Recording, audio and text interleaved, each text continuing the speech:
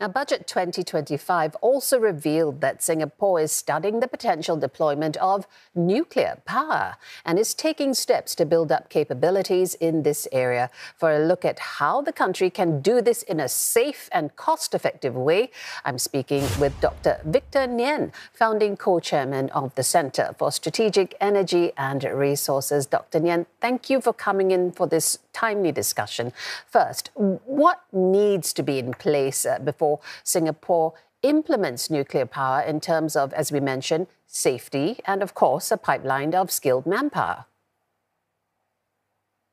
Well, thank you for having me for tonight. This is a very important question, and now we heard Prime Minister Lawrence Wong mention about in the budget that Singapore is making plans. So when it comes to making nuclear energy safer and having cost-effective deployment, yes, we do need a pipeline of qualified scientists, engineers, and regulators. And that means universities, research centers like ourselves, independent think tanks, we all have a duty to start looking at, what is the pathway to train people, from educational point of view, from training, and even thinking about Singapore as a whole. Maybe we also need to think about sending our qualified experts overseas for training so that we build a pipeline of scientists, engineers, regulators, and maybe even legal and insurance professionals so that we have all-rounded cover of all the various aspects of nuclear energy projects.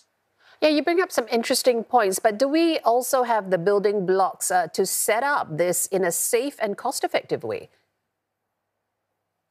Well, I believe we do. And in fact, with the esteemed research institutions and also universities in Singapore, we are in a good place to provide cost-effective training, leveraging on existing resources, and also having access to international experts. We do have that cost-effective pathways to achieve what we want to do in nuclear energy development. Now is actually the time to start gradually materializing those plans and ambitions and start looking at baby steps, what we need to do towards that long term.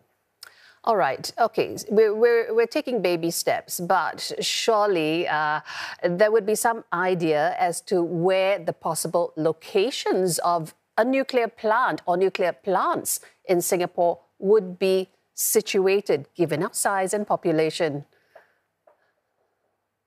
Yes. Well, Singapore is a highly dense urban environment, and everywhere in Singapore, if you're looking at the traditional technology or the conventional nuclear power plant technology, we're all within the exclusion zones. And hence, we are looking at maybe more advanced technologies like Generation 4, for example. That's what we're looking at, and even small modular reactors, or SMRs, where it is much smaller footprint. Maybe they can deploy it in places, for example, on just hypothetically, maybe on Jurong Island or somewhere that is far in the industrial area. And because these reactors are safe enough to be deployed near the user, in this case, the electricity consumers, there might be industrial facilities in Singapore that will be able to accommodate a very small reactor when the technology becomes available.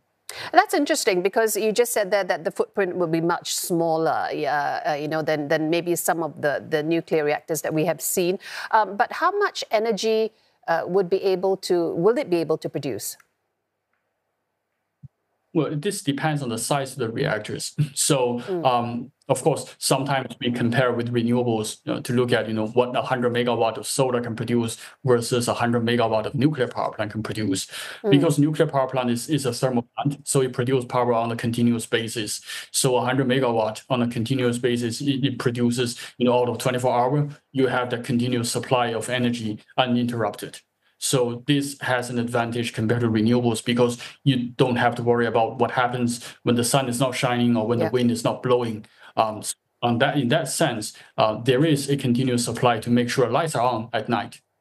Okay, I'm going to fold two questions into one.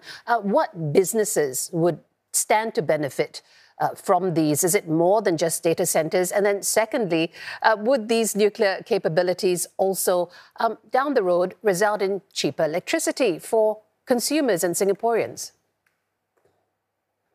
I think the Singapore economy as a whole will benefit from the clean electricity that will be generated from nuclear power plant.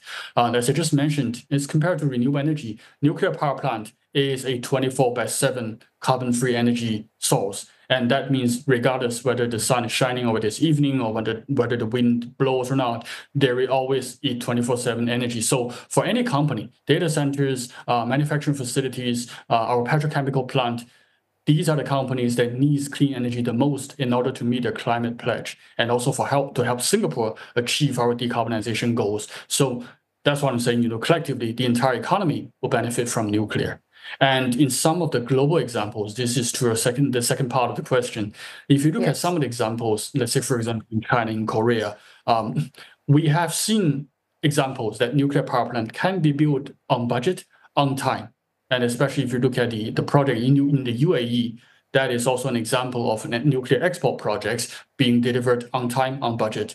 And so it is possible for nuclear power plant to produce electricity at a price that is cheaper than gas.